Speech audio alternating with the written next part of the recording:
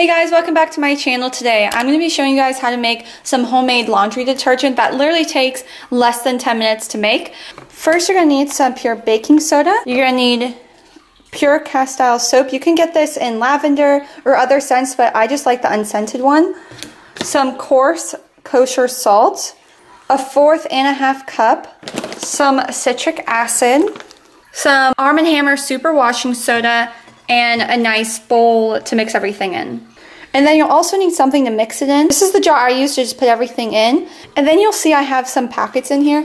These are like silica gels, and this is gonna help keep it from clumping after it's been in the container for so long. You can get these, honestly, they come in shoe boxes, in your shoes, anything like that. You can just use these and actually throw them right in there. And if they ever get too wet or too moist, you just lay them out in the sun for a day and then you can just plop it back in. Now the first thing you're going to want to do is take this soap and you're going to want to grate it up. So either use a cheese grater or use a food processor to grate it all up as fine as you can, and then we're going to put that in our mixing bowl. So this is what you kind of want it to look like. You kind of want it to look like Parmesan cheese. And how I cut it up, because I actually didn't have either of those options I suggested, I just used a very sharp knife and just went in and just kept cutting and cutting until I got kind of this Parmesan cheese consistency. So there's no other special thing you have to do. You just add the rest of the ingredients to it. So we're gonna do 1/2 cup of the baking soda, 1/2 cup of the citric acid, and then 1 cup of the washing soda, and then a 1/4 cup of the kosher salt. And now what you're gonna do is just take this and then mix it all together. Right now I'm using a ice cream spoon because if there's any clumps like these, I can just push down and it's easier for me to break them up with a metal instead of using like a wooden spoon. And you just wanna try to get rid of any like extra clumps that may have been from the baking soda or the washing soda, and just get it as fine as you can. And that's your laundry detergent. It's literally that easy, and this will last so long.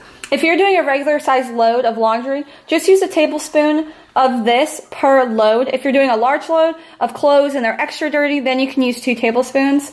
But I usually only use the 1, and this lasted me 3 months. So it's actually less expensive to do this on your own. When you go out and buy like a commercial brand detergent, usually for a 50-ounce bottle, it's $16. So that's about 51 cents a load. But this homemade laundry detergent only costs 13 cents per load. So you're saving yourself a lot of extra money just by doing this simple step. And like I said, this took me less than 10 minutes to do. So I definitely advise doing that. And what you're gonna do is just open up your container that you want. And like I said, I have these right here. So I'm gonna actually leave those on the bottom. And you're just gonna go ahead and pour it in. And you just wanna make sure that you're doing an airtight container, that way it doesn't get clumpy and no moisture, because that's what those little packets do. They take away the moisture so it doesn't get damp and it doesn't get clumpy. So I would definitely advise using those packets, or if you go online, you can actually make your own, and I'll leave a link down below if you guys are interested in doing that. And there's your homemade laundry detergent.